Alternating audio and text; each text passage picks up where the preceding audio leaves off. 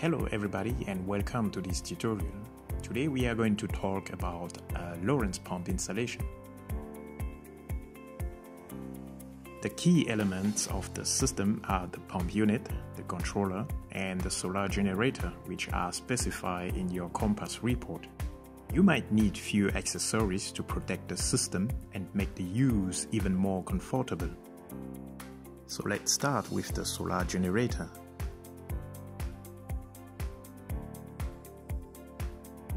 The pole mount PM16 offers another solution for the solar generator. With the pole already casted in a concrete foundation, the rake head can be mounted.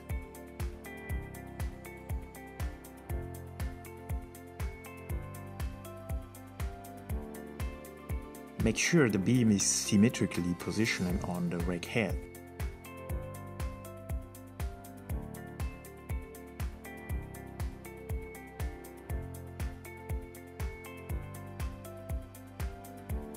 Keep the beam fixation slightly loose. By using the U-bolt, the rails can be mounted on the beam horizontally.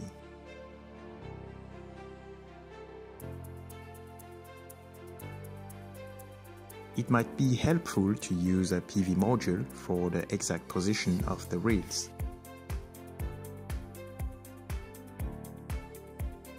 It might be very practical to mount all the rails first and the PV modules thereafter.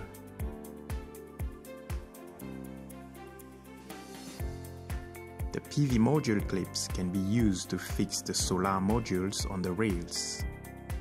If necessary, set the proper angle of the PV modules and tighten the U-bolt.